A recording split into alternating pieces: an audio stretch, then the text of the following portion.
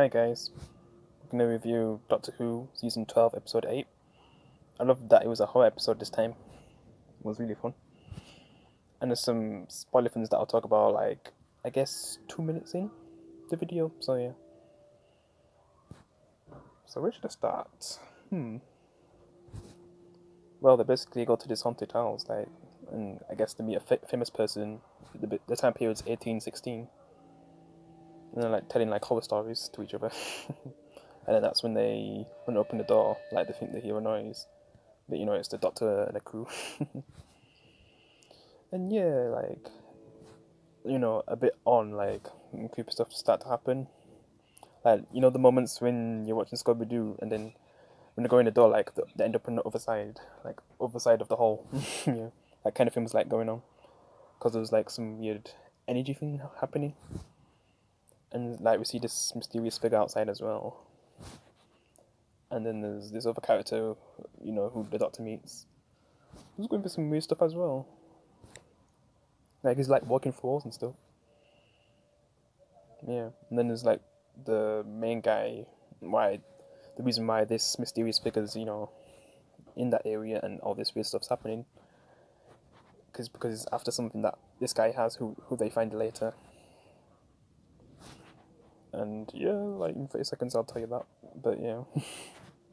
Definitely a fun episode. It's like probably a good episode for like Halloween times. So yeah, it's one of those great Halloween episodes for Doctor Who.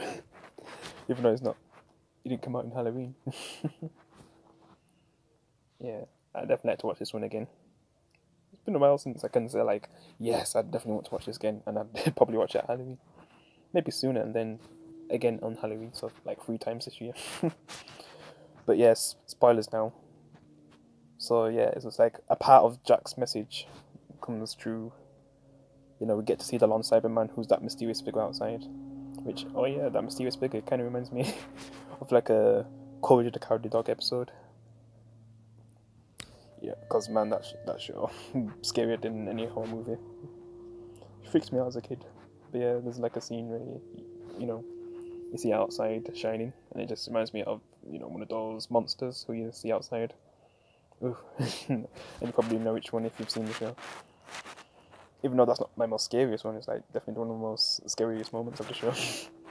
But yeah, that's revealed as the lone Cyberman. He just like teleports inside. It's like, and it's not like a normal Cyberman as well. It's like has like half human face and then, you know, half cyber face. And its mission is to find that person who I was talking about. Who has that? Basically has the thing that it's after, and my always is happening. And then it was kind of cool to see a Cyberman. It was definitely different. I wonder if the Doctor was a bit afraid of it. Yeah, sure, he tries to understand it though, like going in its space and all that.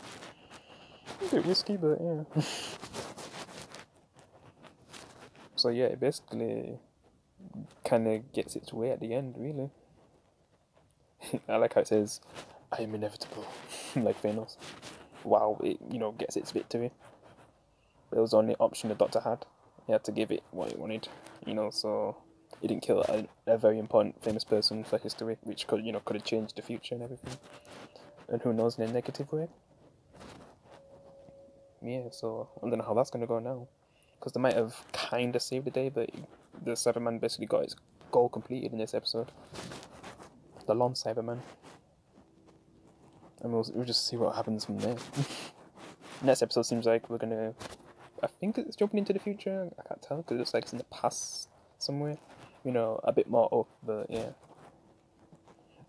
more than 1816. But yeah, we'll see how that goes and what they do with this lone Cyberman.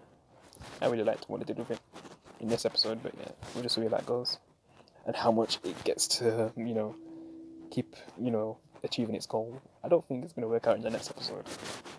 Yeah, this probably might find a way to stop it, but then I don't know, like, because I don't know if they could build it to something for the finale, and I really hope they bring back Jack Harness in the finale, but I don't know if they will.